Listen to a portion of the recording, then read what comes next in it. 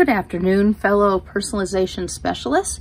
This is Lori Champagne with another how-to tip for engraving. Today, I have a $100 bottle of champagne that I'm going to be lasering and sandblasting.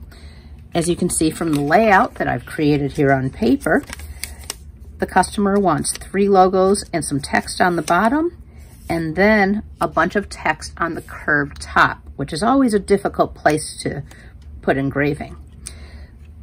I've already laid the film coming down on the easy part, and now I'll show you how to stretch film to make it fit around the top.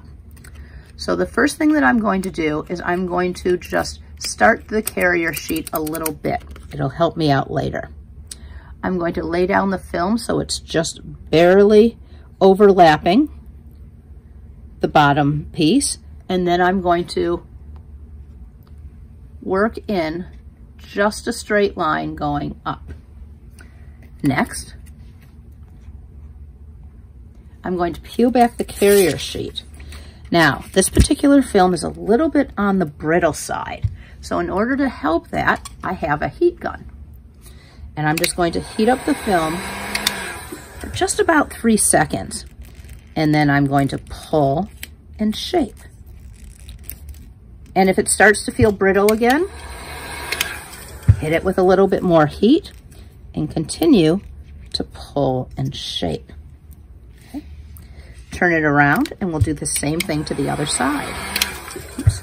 You don't want to hit the heat gun too much or the whole thing will just start pulling apart. Okay. There we go. Now, so you might be able to see right here, I've got a little bit of a bump in the film there, okay? So I'm just going to take the heat gun to it once more, just a little bit, and just press that out. Now, if there's a little bit of a line, that's okay. The laser should be able to handle that. But you can try once more if you want. And this time I'm going to use my fingernail and just smoothing over the top. There we go, that did the trick. Okay, one more hit here, and we're all set. Now it's ready to go into the laser. Thank you, and always remember, never stop creating.